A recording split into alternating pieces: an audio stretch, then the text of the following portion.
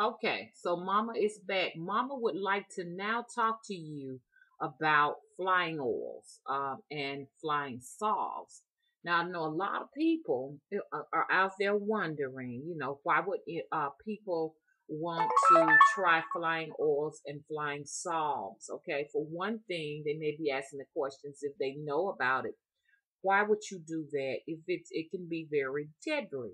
Why would you do that if there's danger involved? Because some of the dangers that can be involved is that you can actually your soul can come out of your body and not be able to return. Okay? Not only that, when you're outside of the body, there is a chance that you can have some invasion from other spirits, especially dark spirits that will like to come inside and they will not leave, and you'll be trapped on that particular side wherever you are on the astral realm, and you can't come back. So people will ask, why would one want to take that chance? Mostly because I said most people who do it, and I say for a positive standpoint, but who am I to say what's positive, what's negative? From a positive standpoint, to me, really, would be somebody who's actually a practitioner, who needs to go to speak to entities to actually help and heal this person on their particular journey, or help and heal a soul, that is out there, that's trapped, it could be so many reasons. Like I said, most of the people who would actually use flying ointments, flying salts, flying oils would be people like sangomas and witch doctors and shamans and witches and warlocks. I mean, to me, all of them are all the same. These are the people who would use these ointments. And that's the reason why. Mostly, some of the positive reasons is to go in and to help. Some of the negative reasons that's negative to me would be to actually harm someone in the spirit realm. If I have an enemy that's living across town, or I have a client that says that I have an enemy that's across town, and I want to make their life miserable for whatever reason, then, a practitioner can actually use flying oil, flying salves, a very skilled practitioner, and go out and cause nightmares, I'm sorry, and actually harm or kill, you know, the particular victim. These may be some negative reasons for some people. Some, depending on how dark the practitioner is, it could be for them a very positive reason. In a lot of cultures, there is no negative, there is no positive. You know what I'm saying? So when you're you can be dealing with some sangomas that just really have no conscious whatsoever. It's no harm none theory. It's just do as you will. Okay. Oh, and they always talk about the little theme Aleister Crowley said or whatever. Okay, well, for to us, we may say, hey, he has a point, but for some cultures, it really just they're not listening to any of those things. You got some places where there are no inhibitions. Okay, when it comes to those dangerous places, you would not want to go. There are some places. A lot of people say they can't hardly look me in the eye. Look, there's some places where I would advise you not to look people in the eye, because I couldn't even look them in the eye. So it gets very more darker than spiritually. But so you got some cultures where as to there is no black, there is no white, there is no gray. And so negative and positive aspects mean absolutely nothing.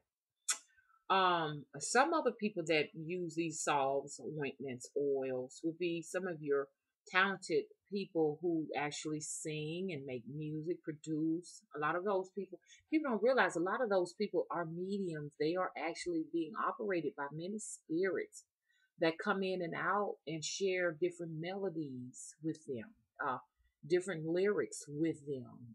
They could be handed these particular songs or melodies from so many different dimensions, so many time periods, some things ahead of their time.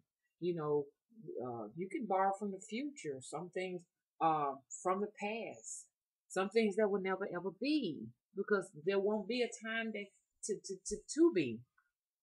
And a lot of these people would have to be inhabited by different spirits, and a lot of people would actually use some drugs that are very negative in society, like heroin to get the creativity, acid.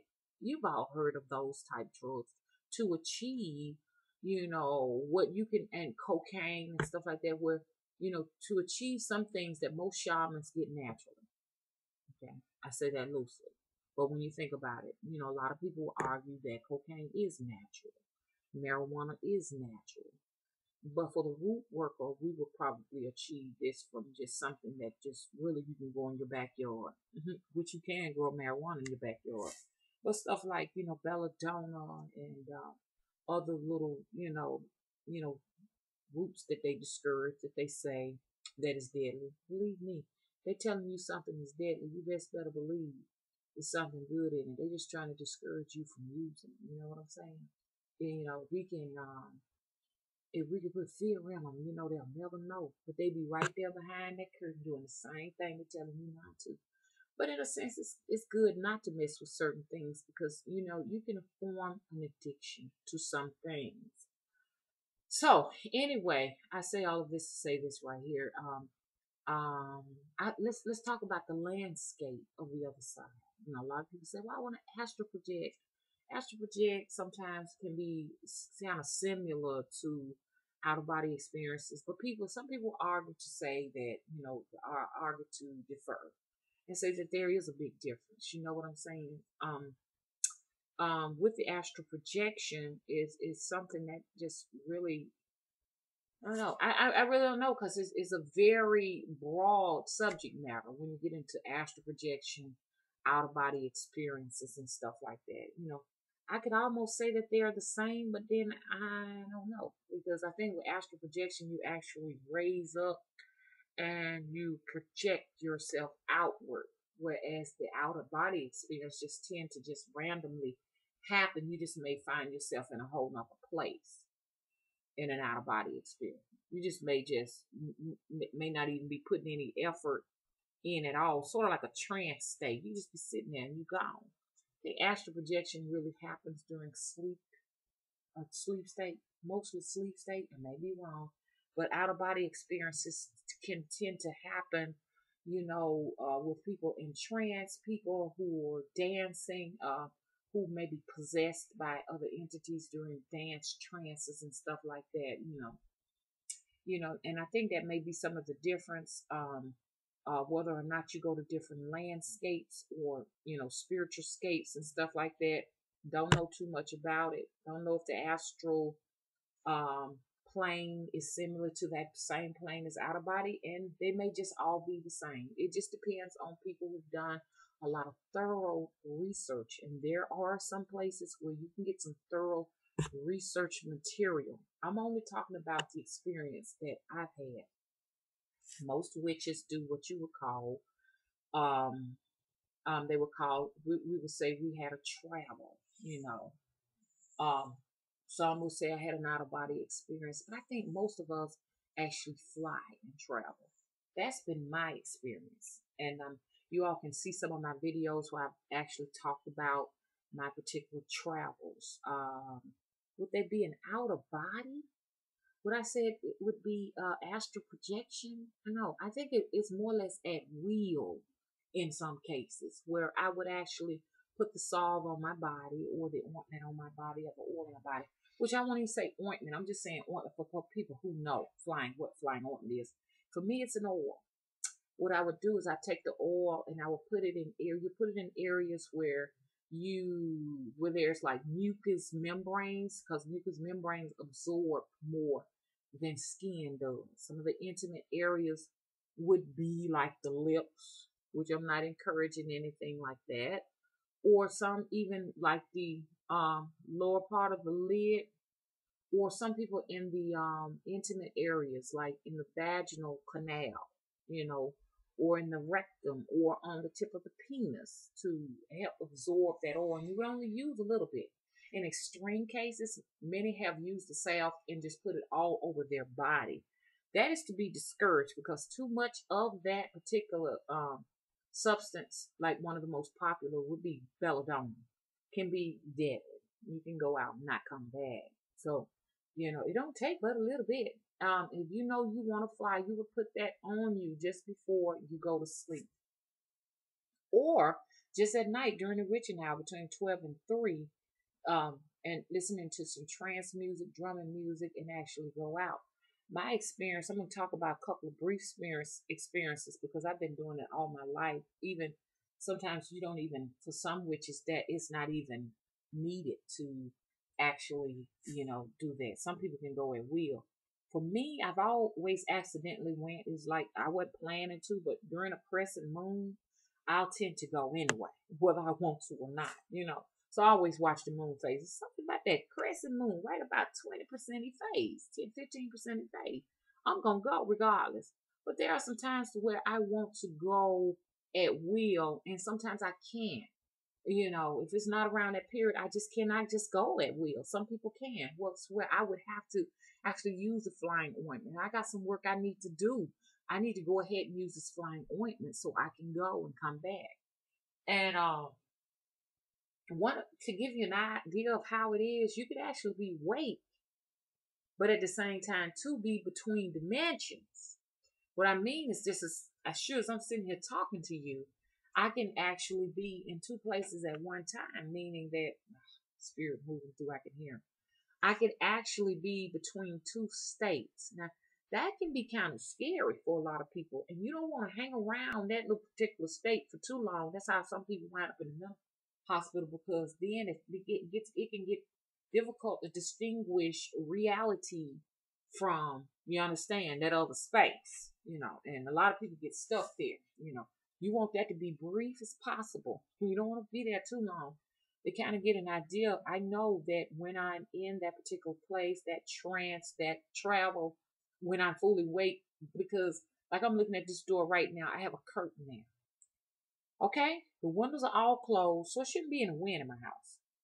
If that curtain is moving, like the door is open and wind is blowing in, and there is no door, no window open in, I know that I am between those places. Because for a lot of people, when you're looking at that particular spiritual scape, astral scape, it looks sort of similar to where you are at that moment. Only thing is some things about it that's different, that you can say, I know that I'm somewhere else. Even though everything can be set up and arranged, it's going to be something a little bit off, like feeling a wind breeze blowing. When you're sitting up in your house with your windows and doors down and ain't no wind blowing outside.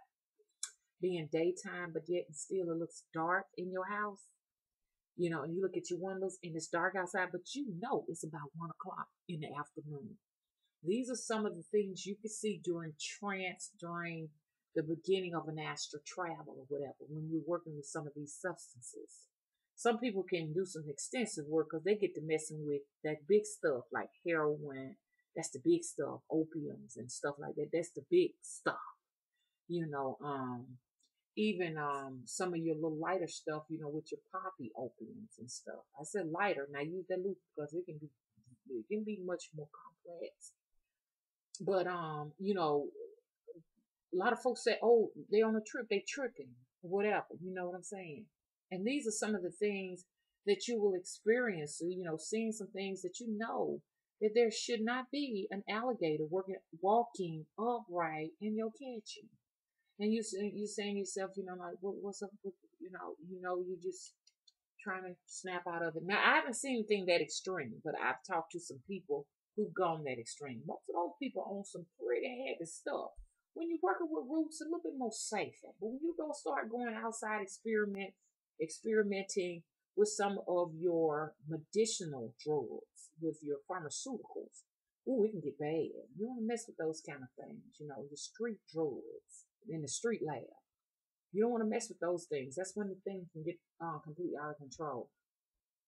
This is not a video that I can do in one video. So I'll be back to do some more videos, okay?